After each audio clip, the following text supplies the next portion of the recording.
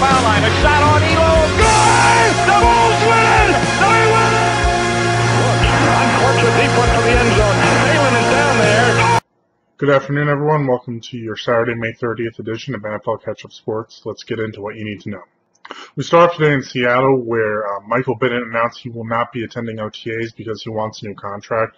I understand why he's doing it. The biggest thing about this is it explains why it's so hard to keep teams together in the salary cap world of the NFL. When your team produces so well, you have to pay them more and more, and your allocation of assets gets thinner and thinner. So that depth you once had, you really can't have anymore.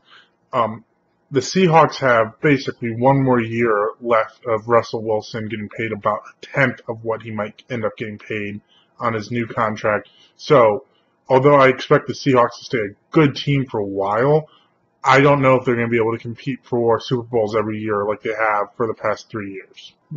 Finally, a quick announcement. Tom Brady's appeal hearing is going to be on June 23rd. And the NLFPA leader, D. Smith, has kind of been making the rounds, calling out the NFL. Again, he is completely ignoring the fact that they gave up the right to have a neutral arbitrator and trying to put this all on the NFL. Smart fans should know this is something that the players gave up themselves.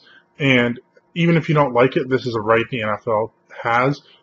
That's all I have for you guys this Saturday. Check in tomorrow for what you need to know. Thanks for watching.